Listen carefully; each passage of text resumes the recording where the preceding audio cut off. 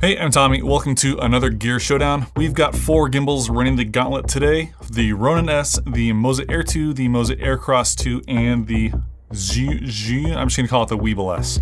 If you're not familiar with this style of showdown that I like to do, I'm basically gonna be comparing 4 similarly priced gimbals going after the same market of tech-thirsty filmmakers based on an arbitrarily created grading point scale in areas that are important to me. Hopefully this video is able to prevent you from needing to watch countless hours of reviews on your own. And I was given the Ronin S for Christmas a year ago, and all these other gimbals were sent to me by various manufacturers. So I am completely unbiased, and I really don't care who wins. I just want to identify which one of these is the best value gimbal. As a forewarning, some of the things that are important to me might not be important to you, and that's okay. These showdown videos aren't sponsored by anyone yet, and I have a few more planned over the next few weeks. Like behind me is this ridiculous wall of RGB WW panels on a rig that isn't quite finished yet. I'm waiting on a couple more panels to do that one, and then I've already collected a bunch of different price level tripods and fluid heads that I'm gonna be doing another showdown on. If you wanna see those, just make sure you're subscribed. Gloves off, let's get into it. I need to set up a way to get these out of my face. Yeah, let's do this. Okay, yeah, I know it's a little wobbly. It's not perfect, but come on, that's cool, right? For the first category, we're gonna talk about price. The DJI Ronin S is gonna be the most expensive of the bunch. It comes in at $629 if you get the kit with the little focus wheel here. The command module, which I don't have, is another $129, and the follow focus module is gonna be another $155. That's a $913 total investment, and the command module is something we'll talk about in a little bit. The Moza Air 2 is gonna be $599, or $658 with the iFocus module, the one that has the wire on it. The Moza Aircross, there it is. Aircross 2 comes in at $449 or $618 with the wireless iFocus module. The Weebill S comes in at $439 for the gimbal or $519 with their focus kit. So the first point on affordability goes to the Weebill S for the lowest price. Before we get too deep into this, I just want to point out that if you already have a gimbal, you don't need to go sell your gimbal and get a different one to get smoother footage. You can get equally smooth footage with all of these gimbals, and it's going to come down to your technique and practice. This is going to be more of an overview for someone who's looking to get their first gimbal, most likely. Yeah, maybe if I just stand between these. Yeah, I think that works a little bit better. All right. Next, we're gonna talk about build quality. Now, we're gonna start with the Ronin S. The Ronin S was my first gimbal, and I've used it for a long time. It's all extremely solid metal. Everything about it feels like an expensive piece of filmmaking equipment. It feels really nice in the hand because the grip is like totally rubberized. Everything feels like you would expect a $600+ tool to feel like. I've never had a problem with the DJI's build quality on their products, but the Ronin S really kind of stands out as one of my most solid pieces of gear that I've got in the studio here. It's a nice little joystick. The buttons, they work really well. It's just everything comes apart really. It's just, I like it a lot. But we're gonna go talk about the Moza Air 2 now. It feels like plastic. It feels like it cost a lot less to make than the Ronin S, even though it has stronger motors and whatnot. The joystick on the back has a lot less like resistance. It's a lot easier to push from the sides, but it's not like a good thing. Like it just feels kind of cheap. All these pieces and parts made of plastic. The gimbal mechanism itself is really nice. I mean, it's a really high quality gimbal, don't get me wrong, but it just, when comparing it to the Ronin S, it feels like the build quality is really lacking in a lot of areas on the Moza Air 2. Moving over to the Aircross 2. The Aircross 2 is leagues above the Moza Air 2. It seems like they took what they learned from the Moza Air 2 and people complaining about build quality and put that into the Moza Aircross 2. I really like it. It's also got their nice little light up wheel on the sides. I don't usually turn these on without a camera attached. And I only feel comfortable doing that with the Moza Aircross 2, and I'll explain why in a bit. But I'll turn this off. I always torque down these handles. On the Aircross 2, I noticed that like it's not super tight, and like this kind of falls off really easily, and that's kind of annoying. Even though you're gripping it as a handle, it's like it still feels like the little tripod pieces are kind of loose. But other than that, the build quality on the Aircross 2 is way better than the Moza Air 2. Finally, the Zhiyun Weebill S. It's different. It's the cheapest gimbal, right? So I noticed when I'm tightening down this little tripod thing, going from the regular tripod mode to inverted grip mode, when tightening it down, you can actually hear it.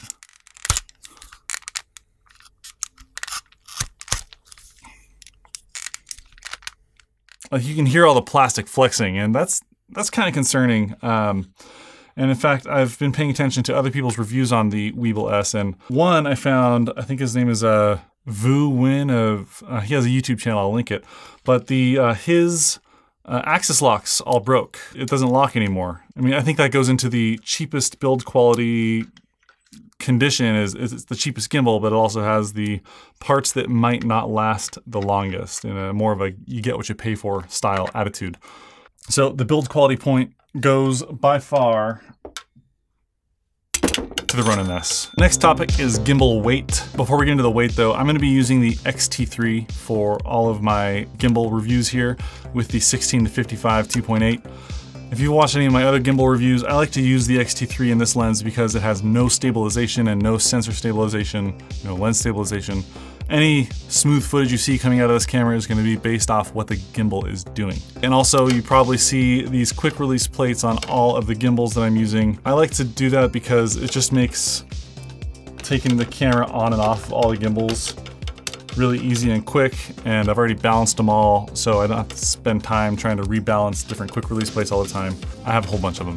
When talking about which gimbal weighs the most, I think most people already know that the DJI Ronin S is gonna weigh by far the most. It weighs 4.1 pounds. It's kind of a behemoth and very heavy. The Moza Air 2 comes in at not much behind it. It's still significantly lighter than the Ronin S when you feel them in the hands together. This one is 3.53 pounds. Still kind of heavy, but a lot lighter than the Ronin S. The Moza Aircross 2 comes in at 2.09 pounds, and the Weebill S comes in at 2.04 pounds. The Weebill S and the Aircross 2 are pretty close to each other, but because the Weebill S is just slightly less heavy, it gets 2 points, and I'm gonna give the Aircross 2 1 point. The next point is gonna be on the user interface and using the gimbal, how you control it and all that. So talking about the Ronin S, it requires an app download before you can even start using it. And I think tools that make you do that are really kind of a pain. Then it requires the command interface, which is the $150 thing that you want if you want to control the gimbal modes and settings without using an app. The app works incredibly well for controlling the Ronin S, but I hate that you are required to use it. I think that too many filmmaking tools require you to download an app and connect it to your phone in order to use them, and I think we need less tools that do that. The Moza Air 2 was ready to go out of the box for me with ideal settings. The scroll wheel and the scroll wheel, the joystick, they all work really great. The app pairs and works really well with your gimbal if you care about using the app, which I don't.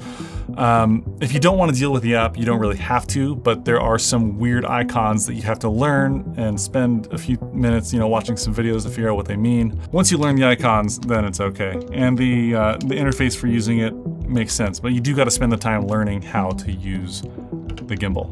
Out of the box, it's pretty confusing. And the same, more so, even goes for the Aircross 2. It's equally, even more so confusing to use without an app because there are less buttons on the back interface section here, so the app becomes more of a requirement than an option. It can be more frustrating to figure out how to use than the Moza Air 2 was. As for the Weebill S, I tried downloading 2 separate apps for the Weebill S and neither of them would pair with the gimbal. Both apps had terrible ratings in the App Store, and so I don't really know how the app actually works. And I know I can't be the only one having this issue, so I'm not gonna keep wasting my time and trying to figure it out. The interface on the gimbal itself has just enough buttons and switches to make doing what you need to do easy enough to figure out. So I do like that, but I do not like how I had to sacrifice the ability to use an app altogether because it just won't even work for me. And so although the gimbal has a lot of really nice switches and is really easy to figure out how to use, and because this gimbal has the opposite problem of the Ronin S, I was able to use it, but wasn't even able to download or use the app at all, while the Ronin S you couldn't even use it until you downloaded the app. I'm still gonna rate the Weebill S better on interface and getting started than the Ronin S. However, the Moza Air 2 will get the best user interface point because 1, the app works really well when you want to use it, and 2, you can use it out of the box without the app. All right, next point is going to be for the ease of daily use, travel, balancing, and whatnot. So for the Ronin S, while no doubt was a pain in the ass to actually set up and get started once you first get the gimbal, it's absolutely a treat to use after you've already done all the dirty work. And the fact that the battery just completely detaches from the whole gimbal itself and makes for easy storage and packing is kind of like a really good bonus. But balancing different lenses and switching out bodies can be kind of a pain and a little frustrating because there are no axis locks. And when you're trying to balance the gimbal, there's these little bumps on the motors that get in the way, and you really have to torque down these screws in order to get them out of the way. I've just kind of found it frustrating. It's extremely annoying to walk around with because there's no axis locks. You get that annoying clicking and banging sound constantly, and you like have to wrap it up with twist ties or something to prevent that. So usually if I have this with me, it's getting stuffed in a backpack because I don't want to hear it clicking and banging around. As for the Moza Air 2, it's really easy to use if you've set it up before, and once you've learned how to quickly enable and disable certain axes and you've learned what all the weird icons mean, you really know how useful this gimbal can end up being. It's got one axis lock, which makes balancing your gimbal way easier than balancing the Ronin S. But the battery can't be broken into separate parts like the Ronin S, so traveling with it is a little bit more cumbersome because it takes up like a whole backpack. And unless you want to completely unbalance your gimbal so you can fit it in the original carrying case, you're gonna have to have it strapped to the side of a bag or something where it's more likely to get bumped around. Now for the Moza Aircross 2, they've solved some of the problems that I had with the Moza Air 2. It folds up completely into itself really easily.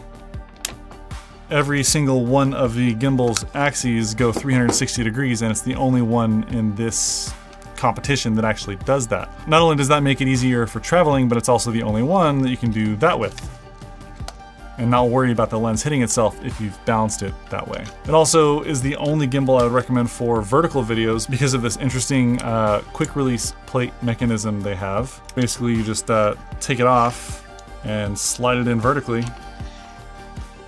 Now you've got a gimbal ready for vertical video. So if your plan is to do vertical video, right there, the only gimbal I would recommend is the Moza Aircross 2. Both Moza's gimbals have this nice little jog wheel that makes changing the speed that your gimbal operates at really easy, responsive, and quick to adjust. And I find that super useful if you don't want to spend time going in and creating another preset follow mode. And because all 3 axes are 360 degrees, which we've already talked about, you can do some really interesting things with the Aircross 2 that you just simply can't do with all the other gimbals. But as for the Weebill S, let's get that lens hood back on there. It is the smallest gimbal due to the interesting form factor, and it has 3 axis locks, of course. What I really like about the Weebill S, it is the only gimbal that has a built-in way to easily hold it in an inverted position. None of the other gimbals offer something like that, and it's really unique to this gimbal's design. Now I find myself wanting to hold the gimbal like this almost all the time because it's so comfortable. It feels like a top handle, and you can go into like this mode really easily. Something that is kind of annoying about this gimbal is once you have it into this inverted grip mode, I mean, you can't really use the tripod thing anymore. It doesn't, like, it won't balance, and then you have to like awkwardly turn the gimbal off, take this thing off, and then, you know, stick it back on the bottom. And that's kind of frustrating. I do wish that it came with another handle. So in order to get the best ease of use of the functionality, you need to buy a third-party accessory or an additional handle, and I think that's kind of annoying. But it does have the option built in, and that's no fault of the Weebill S manufacturer. On top of that, it seemed like the Weebill S was the easiest to balance different lenses on. Maybe it's because they have the way their locking mechanisms for sliding the quick release plate forward, backward, left, and right. I really like it. It's really simple to use. Another thing I don't like about the daily use of it is I don't like this lack of a joystick they have. They instead have this weird sliding directional pad thing. I really prefer the tactile feel of an actual joystick. But maybe that's just a personal preference. Despite all that, and without being able to actually find the app to use, I was still able to get it set up, control it the way I needed to. All of them have their pros and cons, whether it be an easy user interface, easy to balance, or the app actually works and easy to configure. The Ronin S, as far as daily driver ability, has the most cons with all the clanking and having to register with your app and use the app to set up different modes. So I'm just gonna subtract a point from the Ronin S. Next category is maximum weight capacity. Now, if we're going with advertised weight, then the Ronin S can hold 8 pounds and the Moza Air 2 can hold 9.25 pounds. The Aircross 2 is down at 7.05 pounds and the Weebill S is just unlisted. But I mean, all these gimbals can hold pretty much anything that I've thrown at them, barring different sizes. We're gonna try the GFX 100 on here in just a minute or two. Now the clear winner here is the Moza Air 2. If you read the specs. I'm pretty sure Josh over at Make Art Now is gonna disagree with me though, because he's done some pretty wild stuff with his Ronin S. So I'm gonna give both of these a point. Next up, we've got maximum battery life. The Ronin S will run for 12 hours on a full charge, and the Moza Air 2 will run for 16 hours with fully charged batteries. The Moza Aircross 2 is down at 12 hours, and the Weebill S is at 14 hours. Now, the Moza Air 2 gets the point, but when you consider inactive battery drain, all three of the other gimbals can last for several weeks with a single charge. But with the Moza Air 2, I noticed if I charge it to full and then just let it set for a couple weeks, that the batteries will drain down to completely empty. So there's a net 0 points there. The Moza Air 2 is the only one that doesn't have USB charging, so minus a point for that. I also was able to balance cameras as large as the Fujifilm GFX 100 on all of the gimbals. The Weebill S seemed to have the hardest time with it, and the Moza Aircross 2 could only balance it vertically, so for vertical video. The Ronin S seemed to be punching way above its weight class, and the sport mode on the Ronin S is way faster than all the other gimbals. All the other gimbals are pretty close in speed as far as if you're trying to record fast-moving sports at close range. But the Ronin S seems like the motors are underrated and overperform, so keep that in mind. Other special considerations, I'm gonna give an extra point to the Ronin S for being the heaviest gimbal. So if your goal with a gimbal is to get smooth footage on every axis, including the vertical axis, then the Ronin S is gonna be a better bet for that. And the Weebill S gets an additional point specifically for their additional top handle design. I didn't give them a point specifically for that yet, and it deserves one because that's a really useful feature to have on a gimbal like this. I'm also gonna give one extra point to the Moza Aircross 2, because working with the SliPod, you can achieve sort of a smooth motion control thing like you would with the Rhino Arc 2 slider system, but it takes a ton of setup. But just the fact that it's possible with the SliPod, we've got here, we haven't had a chance to review it yet, but we're talking about it now. I was gonna do a whole video on it, but I just decided not to because there's a guy, Maro's Films, I'll have a link to it in the description and a card up here or whatever.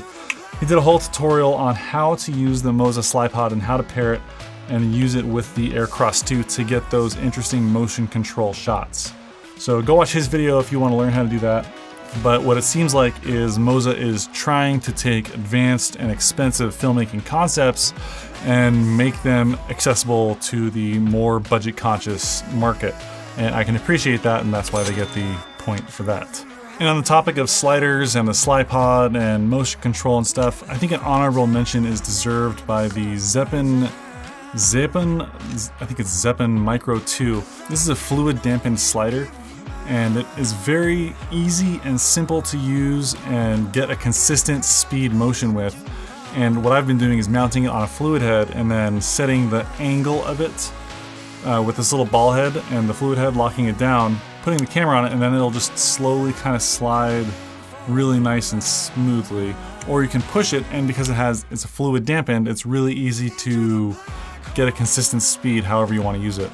It's definitely the best manual slider that I've ever used. I haven't done a full review on it, and I don't know if I'm going to, because it's something that I use in most of my videos now, and I find it difficult to review things that I'm constantly using because then I just want to use them to review the thing that I'm talking about. Does that make sense? I really like this slider. It's one of the best that I've used, meaning that it's the only one that I actually use and haven't stuffed it in my gear closet to collect dust. Back to gimbals. So when it comes down to it, everyone has different needs, and while the best gimbal, according to this video, might not be the best gimbal for you, it's still good to know what things you might need to consider and which one might be the best value, in my opinion anyways. If you want to check out more info on any of the things I talked about in this video, links are in the description. And if you like this video, pay it forward with a thumbs up, and until the next one, make sure you've lit up the subscribe button. It's free. All right, I'll talk to you in the next one. Peace.